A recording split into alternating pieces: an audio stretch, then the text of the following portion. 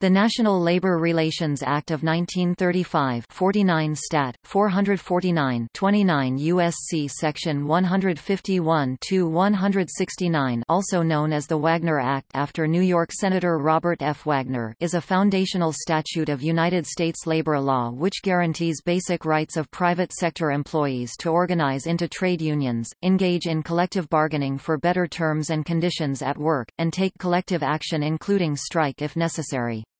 The Act also created the National Labor Relations Board, which conducts elections that can expect employers to engage in collective bargaining with labor unions, also known as trade unions. The Act does not apply to workers who are covered by the Railway Labor Act, agricultural employees, domestic employees, supervisors, federal, state or local government workers, independent contractors and some close relatives of individual employers.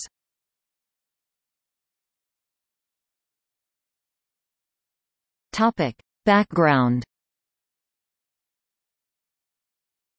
President Franklin Roosevelt signed the legislation into law on July 5, 1935.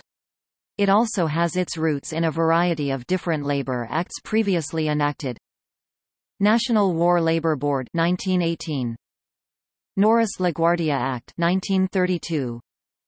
National Industrial Recovery Act 1933.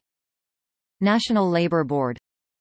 Emergency Relief Appropriation Act of 1935, including the Works Progress Administration (WPA).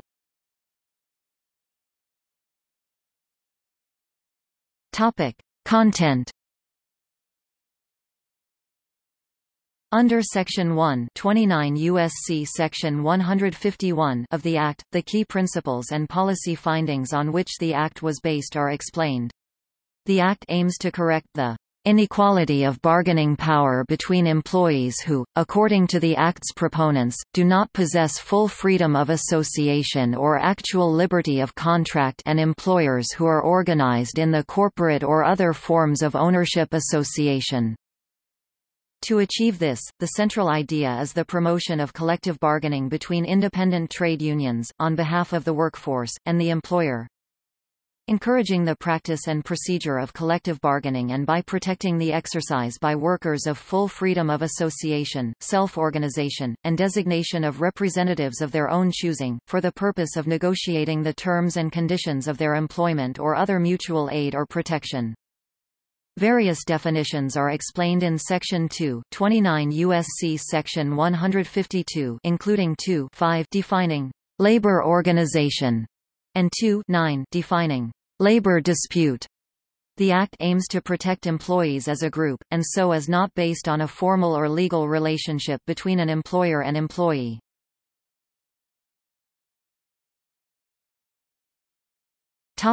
Enforcement. The National Labor Relations Board (NLRB), which was established in NLRA 1935 Sections 3 to 6, 29 U.S.C. Section 153 to 156, is the primary enforcer of the Act.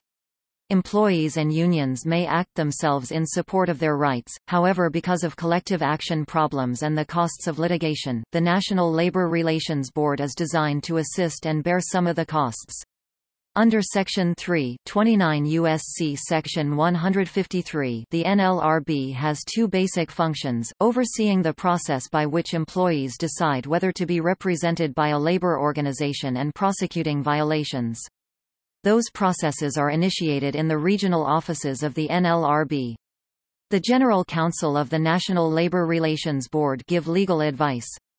Sections 4 29 U.S.C. Section 154 and 5 29 U.S.C. Section 155 set out provisions on the officers of the board and their expenses. Section 6 29 U.S.C. Section 156 empowers the board to issue rules interpreting the labor legislation. This will generally be binding, unless a court deems it to have acted outside its authority. Under Section 10 29 U.S.C. Section 160, the NLRB is empowered to prevent unfair labor practices, which may ultimately be reviewed by the courts. Under Section 11 it can lead investigations, collect evidence, issue subpoenas, and require witnesses to give evidence. Under Section 1229 U.S.C. Section 162, it is an offense for people to unduly interfere with the board's conduct.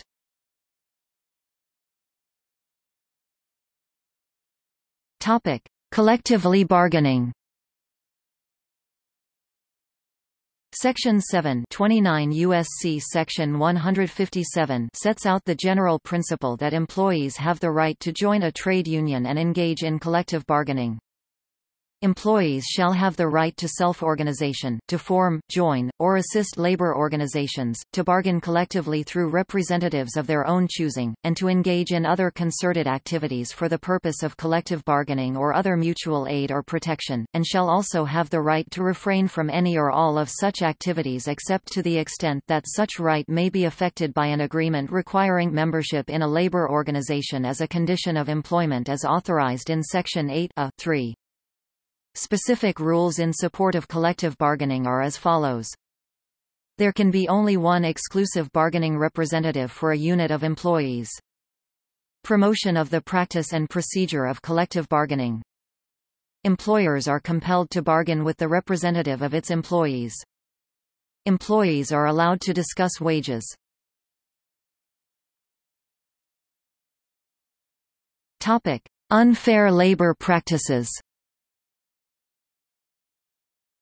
Under Section 829 U.S.C. Section 158, the law defines a set of prohibited actions by employers, employees, and unions, known as an unfair labor practice. The first 5 unfair labor practices aimed at employers are in Section 8(a). These are: 1. To interfere with, restrain, or coerce employees in the exercise of the rights guaranteed in Section 7. This includes freedom of association, mutual aid or protection, self-organization, to form, join, or assist labor organizations, to bargain collectively for wages and working conditions through representatives of their own choosing, and to engage in other protected concerted activities with or without a union. 2. To dominate or interfere with the formation or administration of any labor organization or contribute financial or other support to it. 3. By discrimination in regard to hire or tenure of employment or any term or condition of employment to encourage or discourage membership in any labor organization. 4. Discriminating against employees who file charges or testify. 5. Refusing to bargain collectively with the representative of the employer's employees. In addition, added by the Taft-Hartley Act, there are 7 unfair labor practices aimed at unions and employees.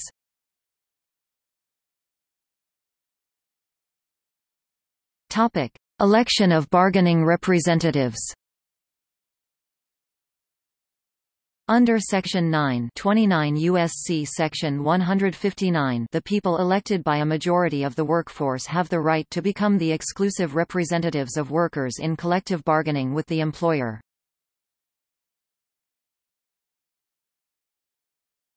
Topic: Exclusions. The NLRA 1935 does not cover 2 main groups of employees, those working for the government, and in the railway or airline industries. Section 2(29 U.S.C. Section 152 states that the Act does not apply to employees of the United States or any wholly owned government corporation, or any Federal Reserve Bank, or any state or political subdivision thereof, or any person subject to the Railway Labor Act. Under Section 1929 U.S.C. Section 169, people who have religious convictions against joining a trade union are entitled to not associate or financially support it. It also excludes domestic workers and farm workers. The Social Security Act of 1935 excluded from coverage about half the workers in the American economy. Among the excluded groups were agricultural and domestic workers, a large percentage of whom were African Americans. Topic: reactions. The act was bitterly opposed by the Republican Party and business groups. The American Liberty League viewed the act as a threat to freedom and engaged in a campaign of opposition in order to repeal these socialist efforts.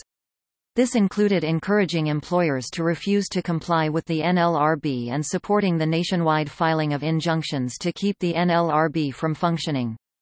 This campaign continued until the NLRA was found constitutional by the Supreme Court in National Labor Relations Board v.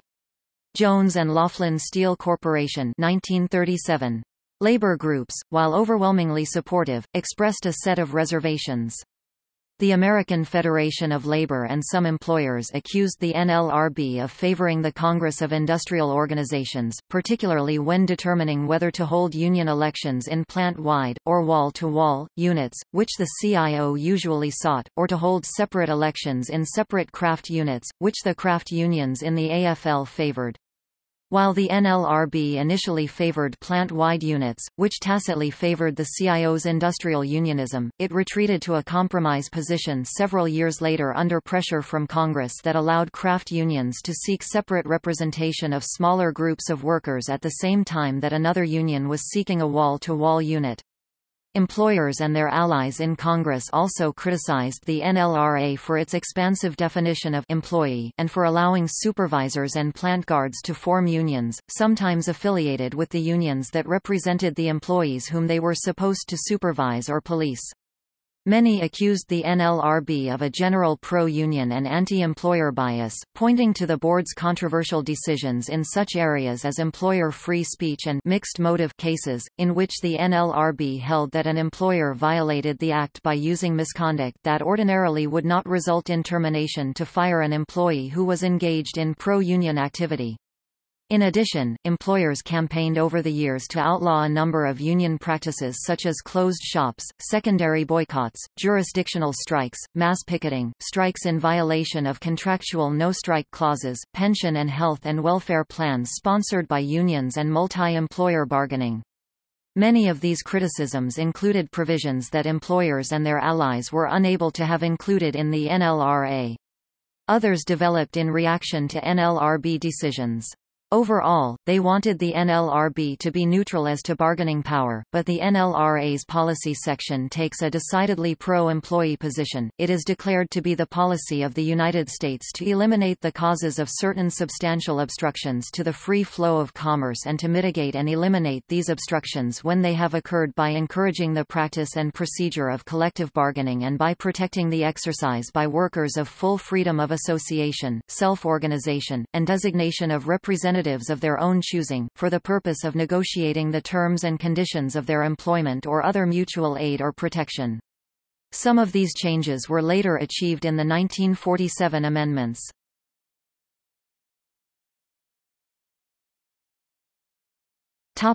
Amendments. Opponents of the Wagner Act introduced several hundred bills to amend or repeal the law in the decade after its passage. All of them failed or were vetoed until the passage of the Labor Management Relations Act of 1947, or the Taft-Hartley Act, in 1947. More recent unsuccessful efforts included attempts in 1978 to permit triple backpay awards and union collective bargaining certification based on signed union authorization cards, a provision that is similar to one of the proposed amendments in the Employee Free Choice Act. Under the NLRA, unions can become the representative based on signed union authorization cards only if the employer voluntarily recognizes the union. If the employer refuses to recognize the union can be certified through a secret ballot election conducted by the NLRB.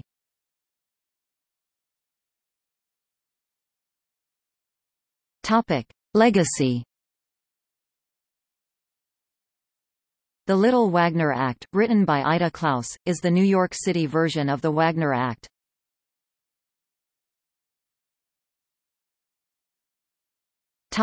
See also: United States labor law, History of labor law in the United States, Duty of fair representation, Employee Free Choice Act, Union organizer, Labor rights in American meatpacking industry. Notes